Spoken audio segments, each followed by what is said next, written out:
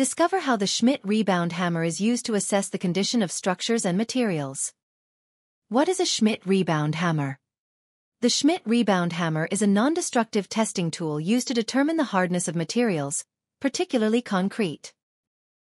It works on the principle of rebound, measuring the distance a steel spring-loaded plunger rebounds after striking a surface. How does it work? When the hammer is pressed against a surface, the plunger is released and strikes the surface.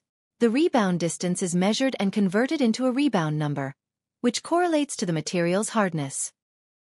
The hardness of concrete can be measured vertically, horizontally, or diagonally. Schmidt Rebound hammer applications.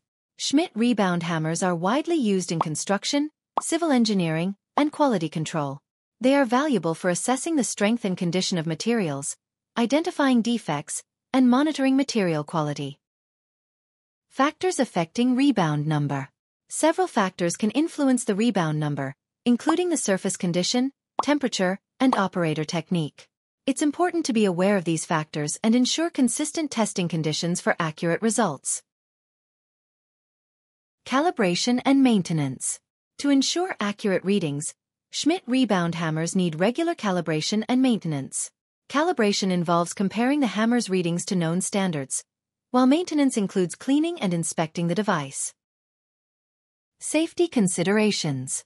Safety is paramount when using a Schmidt Rebound hammer. Always wear appropriate safety gear, such as safety glasses, and follow the manufacturer's instructions. Thanks for watching. Stay tuned for more awesome content.